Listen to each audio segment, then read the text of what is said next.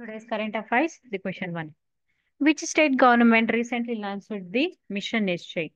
The options are Haryana, Punjab, Uttarakhand, Gujarat. The option is Punjab.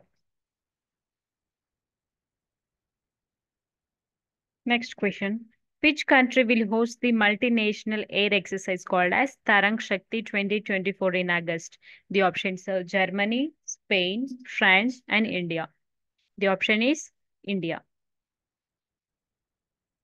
Which organization recently supported the Greater Chennai Corporation, that's called as GCC, to achieve sustainable waste management in the city? The options are UNEP, World Bank, UNDP, UNDP, and the other one is IMF.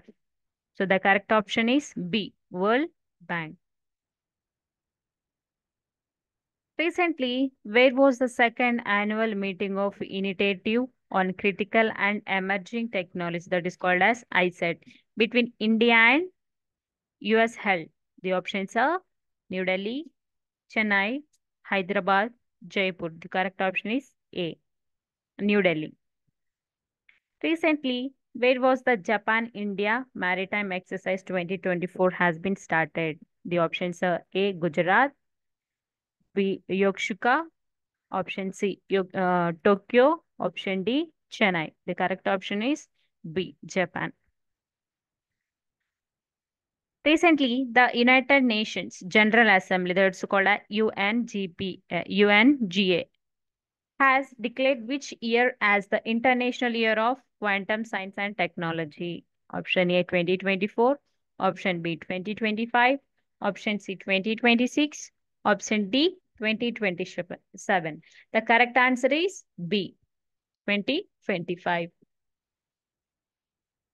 Digital Health Initiative Scheme recently seen in news was launched under which initiative? The option A, Mission Indradhanush. Option B, Universal Healthcare. Option C, Ayushman Bharat Digital Mission. Option D, Pradhan Mantri Swasthya Suraksha Yojan. The correct option is C, Ayushman Bharat Digital Mission.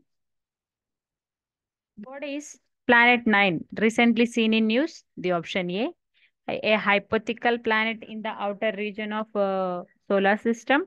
Option B, a moon of Neptune. Option C, comet from the Kuiper belt.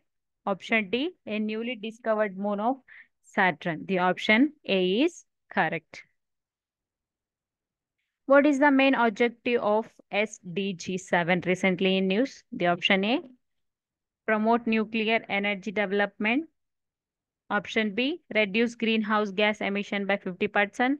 Option C, ensure access to adorable, reliable, sustainable, and modern energy for all. Option D, increase fossil fuel production worldwide. The correct option is option C.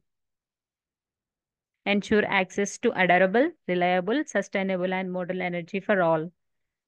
Next question. Joint communique on a peace framework recently seen in the news in the context of which two countries? India and Nepal, Iran and Iraq, India, China, Russia and Ukraine. The correct option is D, Russia and Ukraine.